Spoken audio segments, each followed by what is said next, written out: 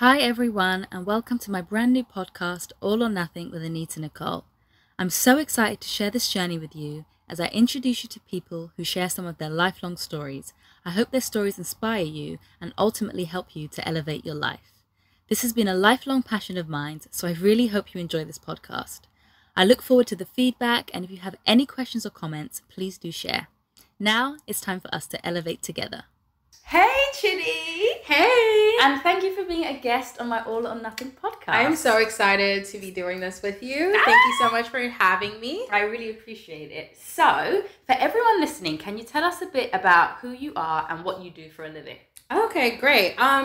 So my name is Chidi Ashley, and I am a travel entrepreneur. So I own a travel company. Mm-hmm. It's an experiences company, and what we do is we pretty much bring women, men, people together in bucket list destinations. And so we are hosting these amazing group trips around the world, connecting people with other travelers, connecting people who want to expand their network. Mm-hmm. And yeah, it's just been amazing. And then from there, we started planning more trips for private purposes.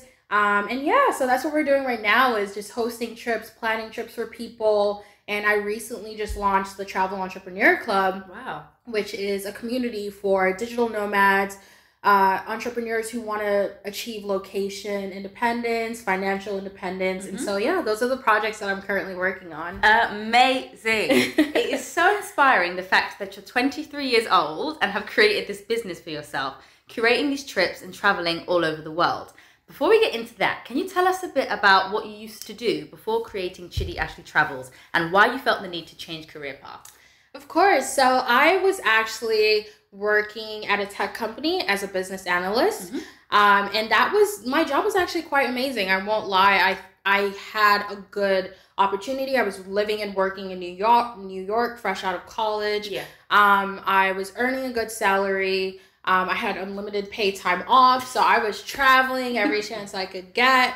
But at the same time, you know, for me, that job was never the end goal. Mm.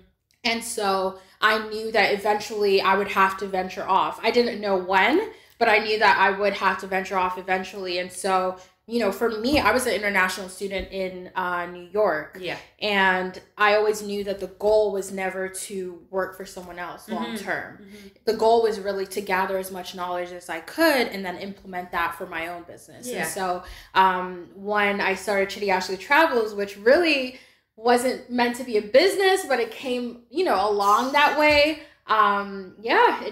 Things just went out of control from there. And, you know, I jumped into that. I left my job in New York last year, February. Mm-hmm. I didn't leave outrightly. So what I did was I started working remotely. So I told my company, like, hey, listen, I have this business idea. I have this passion that I've been working on. I was shit scared, by the way. I was so scared to let them know because I thought they were going to be like, you're fired. Yeah. I really thought they were going to fire me. But I had to be honest because at that point I was at work, but I could not focus. I could not focus.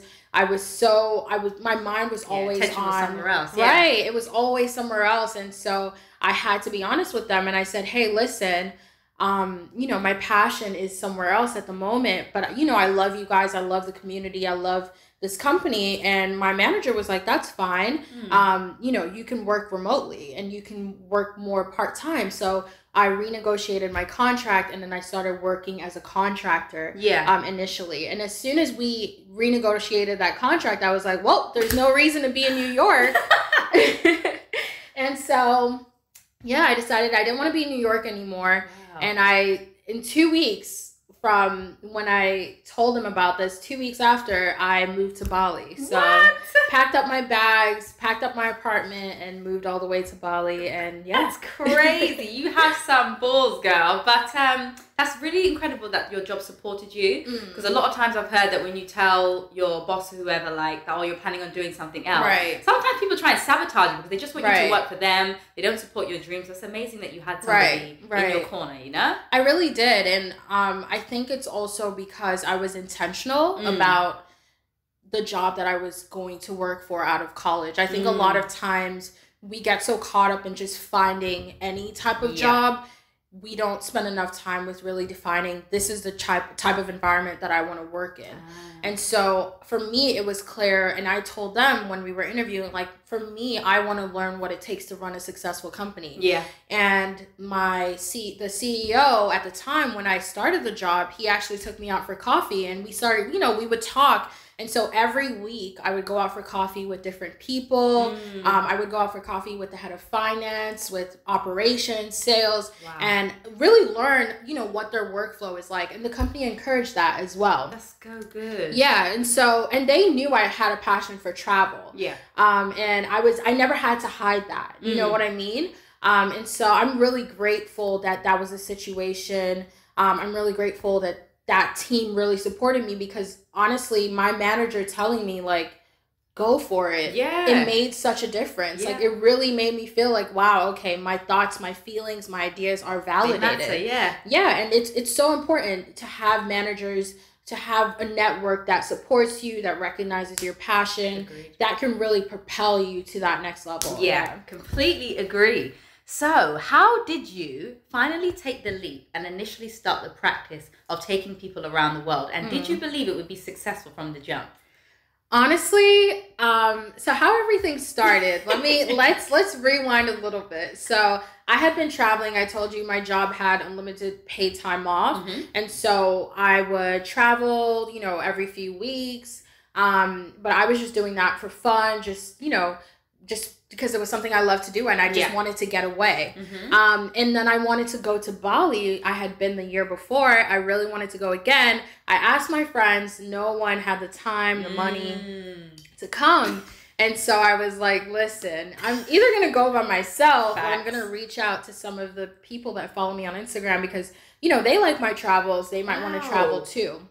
Yeah, and so that's the key right there. Right. Go on with the story. That's the key. Right, and so sometimes you just have to reach out, and I was like, why not meet new people? Like, I need new friends, like, I want to, expand my network to people who value some of the things that I value. And so I put the trip out there. I really just wrote a list of all the things that I loved in Bali. Yeah. And put it all together, posted it on Instagram. I was like, hey guys, I'm going to Bali. Come with me. And we had 200 signups. And so from there, I was like, wow, okay, this is a thing. So then I was like, okay, well, another place I liked was Thailand. So I was like, why not do Thailand? And then I was realizing that this was a lot of work. So the initial trips were not to make money. Yeah. I really wasn't profiting off of them. I was just doing them for fun. But I was like, wow, this takes a lot. I'm liable for people. Yeah. I'm answering emails. I'm collecting payments. I'm doing all of that. And so that's how the business came about. Did I know it was going to be successful?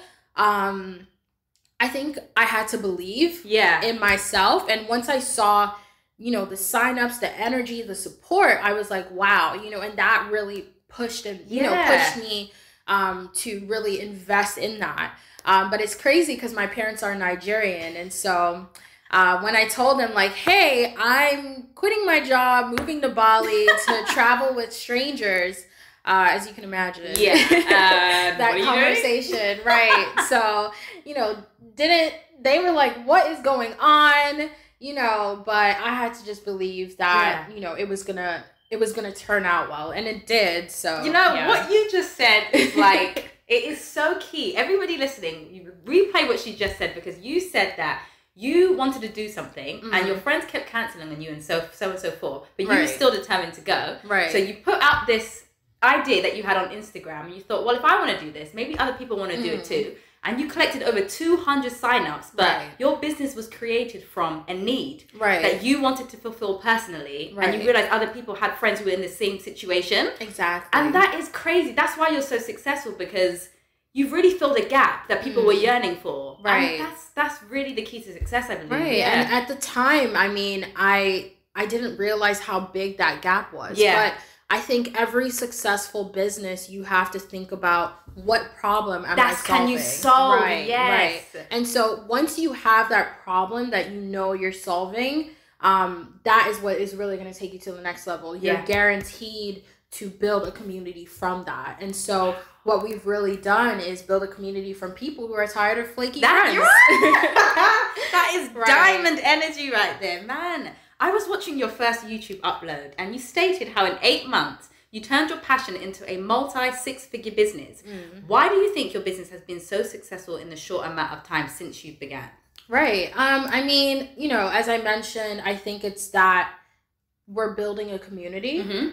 We're building a community based on an actual problem. Yeah. And so I think that we have brought so many different people together, people who can relate to wanting to travel more, people who can relate to not wanting to wait on friends, people who love to solo travel, but, you know, you want to meet new people, you want to connect, you want to venture beyond your comfort zone. And I think that has really, you know, helped us to, you know, really build our travel tribe. Beyond that, I think is also leveraging, taking that opportunity, taking that momentum and building on that. And when you recognize that you have something valuable, I think you really have to use that momentum and propel yourself. And so from there, we started doing private trips. And I think that really helped us as well. But leveraging, I think every business owner needs to leverage their superpower. You need to know what makes you unique. And I think for me, last year was a year of self-discovery. And what I figured out was all the years of travel are helping me to inform and advise others. Right? What to do, where not to go. I hear that. Exactly. And so that helped me is really to determine, okay, I have all this knowledge now. Some people might be going to that same location and they might want to know what should I do? Where should I stay? And so we're kind of helping them along the way. And so I was able to build a team pretty quickly that of other travelers as well. And so now we have a global team. And really the premise of planning trips for other people is I wouldn't make you do anything that I haven't personally done. That's it. Or something that I wouldn't do myself. Yeah. I wouldn't make you stay somewhere that I haven't stayed myself or, you know, a place that I wouldn't feel comfortable in. Exactly. So we really try to think about every single customer and their situation, put ourselves in their shoes, and then plan from there. Right? Amazing. What advice would you give to people looking to start a business of their own regarding startup cost, growing their brand via marketing strategies, etc., and just gaining overall traction as efficiently as they can? I would honestly say the first and foremost thing is start. A lot of times we sit, you know, in our 9-to-5s, we overthink, and sometimes you can also overplan. You want to gather so much information.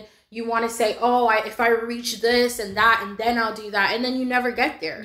And so I think it's about taking that leap, and only then, you know, can your business even get to the next level, right? Is once you actually start. For me, I learned so much by doing and making those mistakes. The mistakes are crucial.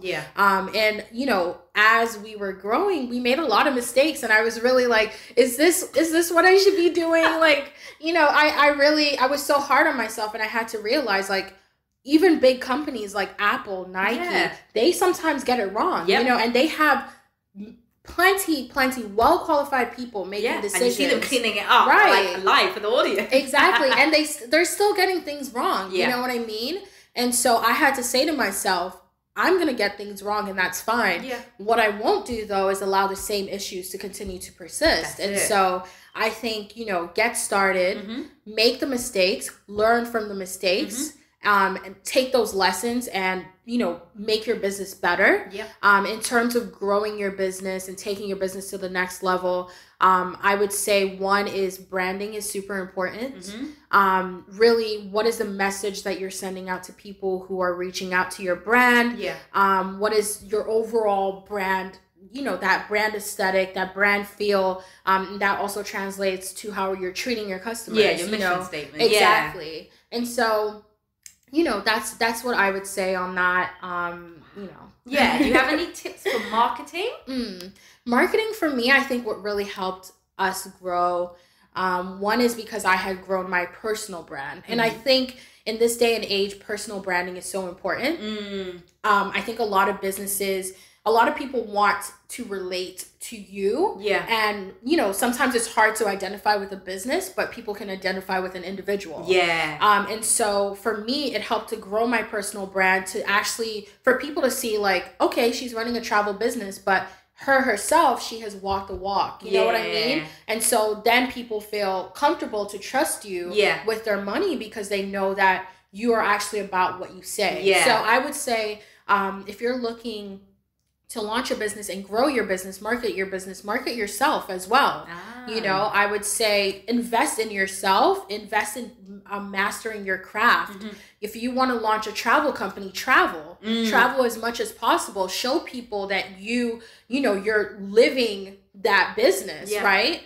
And then I would say from there is get the word out. And the best way I feel like to get the word out nowadays is social media, having a strong presence. You know, a lot of collaborations with other individuals, getting other people, you know, to spread that word of mouth through social media and beyond. And over time, you know, that momentum will pick up where you'll see yourself growing without you having to do much. That is really key. I think somebody who is also really great at personal branding is Rihanna. Anything she attaches herself to flies off the shelf like hotcakes because people are invested in Rihanna. It doesn't matter if it's makeup, trainers, you know, hair bubbles. It doesn't matter. But Rihanna could sell water to a well. Exactly, and because you've seen her style as well. She became a fashion icon. So if she's gonna sell you clothes, you're gonna buy it. Exactly, because you want that look. You want that same. You trust her because you've seen her, you know, master her craft and wear those looks and own it. So I definitely agree with you on that one. That is amazing. What do you think is the hardest part about running a traveling business? And what are some of the key lessons you've learned so far? And then what are some of the best parts? Girl. Let's not even get into it because the lessons have been plentiful. Last year, as much as we had so many wins, you know, we also made a lot of mistakes. And, you know, as I said, you're going to make those in business. For me, some of the issues that I ran into running a travel business is burnout. And also just keeping up with the schedule because you know, there was a point last year where every other week I was in a new country. So I'm dealing with time zone changes. I'm dealing with, you know, not having consistency with what I'm eating. I wasn't really prioritizing, you know, I was living life on the go. So I wasn't really working out as much. And just kind of like my life was just in a suitcase and I was just I never had that stability. And sometimes if you don't have stability in your actual personal life, it's hard to bring stability to your business. And so I've had to, and I'm still learning how to establish stability, establish structure in my business, and establish structure in my personal life. But it's so difficult. It's been my biggest challenge. I'm still learning till today. And also just work-life balance has been an issue because it's a fine line. You know, you're traveling, you're having fun, but you also have to work. And so it's that balance of when do I work? When do I say, okay, let me put the laptop away? Your head's never really down. Exactly. And then the business is, you know, it's 24/7, 365 days of the year. And so, you know, sometimes I would feel guilty to just take a break. Do you get what I mean? I hear you. It's crazy. And it's like, it's okay to have a passion and also make time for other things. And one thing I feel like I needed to have done more of is made more time for friendships, for family. And that's a big goal of mine this year. In terms of mistakes, I would say getting help. I would say get help as soon as you notice that you are burning out. At some point, I was really doing it all, and I don't think that that's healthy for anyone. It's not healthy for your business, too, because you're not going to be good at everything. I was doing customer service, managing 3 email accounts, social media, finance, this, that, and still hosting the trips. And it just got to a point where I was seeing that, you know, it was really affecting and hurting our business and hurting our ability to keep up. And so I had to then hire more people. And when you're hiring, you need to be hiring strategically, but hiring people who align with the vision. That's it. Of where, you know, who understand what you're working towards. And I had many mistakes with hiring as well. Oh, God. let's not even get into that. I had mistakes with hiring last year. And those were learning experiences as well. Mm-hmm. But yeah, for me, my big goal this year is just to balance it all, find a way to juggle it all, find a way to prioritize my health. I think as a business owner, in order to perform, your health has to be a priority. Right, exactly. And if your business is going to have longevity, you have to have longevity. True, it would be nice if you was alive. Exactly. And so funny. So I'm like, now I'm like, I'm trying to make a point to actually, first thing in the morning, put the phone away. Don't answer the emails. Don't get sucked up. And get out there, go to the gym.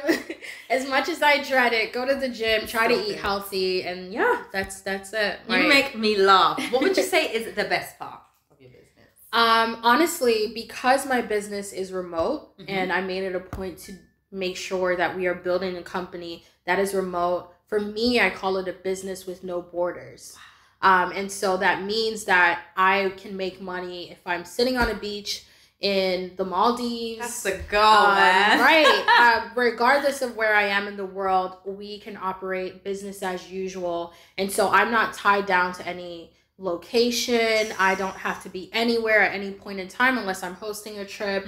And so for me, that gives me freedom. Yeah. Right. And so when you have financial freedom, when you have location, when you're location independence, for me, that is ultimate freedom. And so that has been the best part, is being able to really achieve that. And now the next part is really to be able to grow that, Right. Chidi is 23, guys. Thank you. 23. So you were recently telling me that you purchased some land in Bali to build your first property. And it's currently under development. I mean, first of all, congrats. That is an amazing achievement. Thank you. Why did you decide to buy land and build a property instead of purchasing a current one? And what advice would you give to people looking to buy property abroad regarding how to get started and any roadblocks you've encountered? I think for me, I knew I wanted to establish myself in Bali. Ultimately, I do see myself, I juggled between South Africa and Bali, Indonesia. But Bali is just my happy place. It's where my business thrives. It's where I have a community. And it just, I feel alive when I'm there, And so I said I see myself being here long term. And every time I go to Bali, I'm staying at these villas. I'm spending so much money. So I was like, you know what? It's time for me to get my own place. Also, I don't have any kids. And so honestly, I'm not a flashy person. You will never catch me in like designer, this and that. I don't really spend money. I mean, I live right now on less than 10% of my income. Yeah. And so I was like, I want to be able to reinvest. I looked at properties, already built properties. I wasn't finding anything that was, making me feel super excited. Yeah. And I spoke to an architect, and the costs were about the same to build versus to buy. And I was like, I might as well, I have time. I might as well then build and actually make it something that is my dream home. And so honestly, all of this happened in the space of, I think, 1 month of like finding the land, signing the contracts. Everything happened so fast, but I'm really excited. I'm so excited for it. It's going to be the first of many, hopefully. I really want to, one of my next projects is really to start investing globally. Yeah. I would say if you are looking to invest globally or invest in property abroad, make sure you know the area. Yeah. Make sure you know the country. Make sure you spend time there. Build relationships. Yeah. Do your research. Get legal advice as well. Make sure you're aware of the laws in place. With Bali, what is very tricky is the laws in place for foreigners. And so make sure that you're actually, you have someone who can provide you with legal advice to help you get around certain things, to help you navigate that. Yeah. And so that's something that really helped me, was the fact that I had been, in Bali for so long. I had built those local connections. Yeah. And that's how I found the land, because I kept looking for land and I kept saying, I want rice field views. And I was not finding anything in the location I wanted with those views. And one of the people, the vendors I work with, he was like, let me take you out. You're dealing with all of these, Aussies. because a lot of Australians, they have property companies. He was like, come hang out with some locals, like show you what we have. And that's how I found the land. I met with the landowner. He's a farmer. He's been farming on that land for years. And the land has been passed down. And, I met with the community leader there, and, we built a relationship. And that's so important, is to really like know the community, know who the land belongs to, have those relationships. So we went from there, and now it's in the works. I'm super excited about it. Incredible. So is this going to be your home, or do you want to like rent it out for travelers when they come? Girl, so originally I originally wanted to have it as an investment property. Yeah. And so that I would be renting it out to other travelers. Mm-hmm. But because I'm investing so much time, it's becoming my baby. I'm really like putting so much into it. I'm like, I cannot see someone else living in this house. You can have the next one. Exactly. So for right now, it's going to be a personal home. Yeah. But it also depends on like, how much traveling I'm doing. Because if I'm really not there, then... True. Yeah, it makes sense. What's the point? But we're looking to actually start building in Ubud. So the land I purchased is in Canggu. Mm-hmm. But I really love Ubud, and I think that would be a great place to do an investment property. So by the end of this year, we should have started building there as well. You are killing it, girl. So what does investment mean to you? And for us millennials, do you have any tips and tricks on how and what to invest in, and how to build and manage our wealth? Right. That's a great question. I think a lot of people, we don't talk about that a lot, especially amongst millennials. Yeah. It's kind of like a mystery. Yeah. You know what I mean? People just get there. Right. But how did you get there? I would say for me, investing, before you can even invest, do you have an emergency fund? So important. What is your savings account looking like? What is your emergency fund looking like? Before you can even think of investing, I was working on actually saving, putting aside money towards different things. And once I built that out, and then I can say, okay, this is what I'm left with.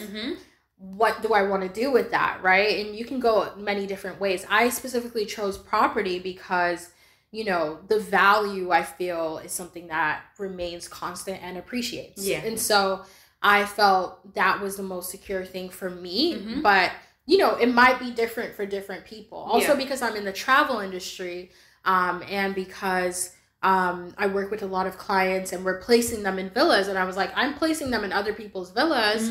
Why not own my own? Exactly. There are not a lot of Black owned villas, properties in Bali. And so I was like, why not get my foot in the door? Yeah.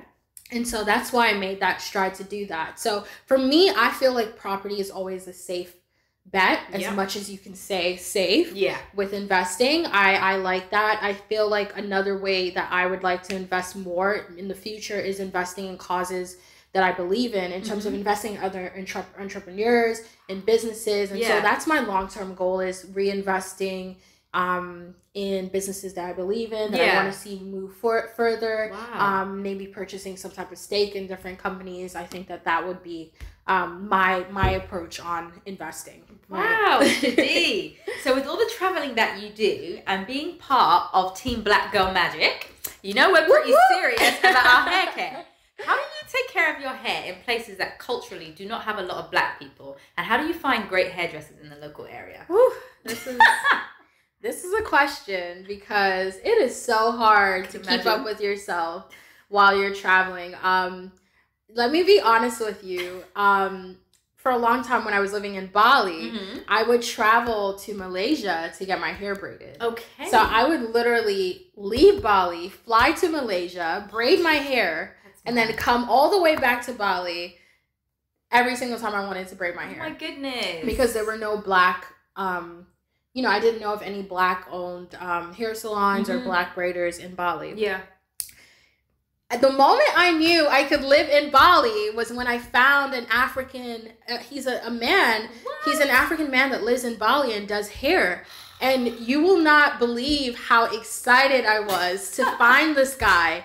I told him, I was like, thank you so much. For Like, real. that was when I knew I could actually stay in Bali long term, because the struggle, it's such a struggle. I find I try to do like hashtag searches. Yeah. So I will do like hashtag hair braider Thailand, but it's so difficult. I usually now I stick to protective styles. Yeah.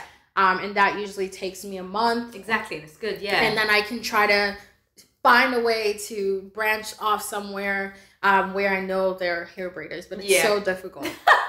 I can imagine, girl. What does self-care look like to you, and how do you manage to balance both your professional and personal life?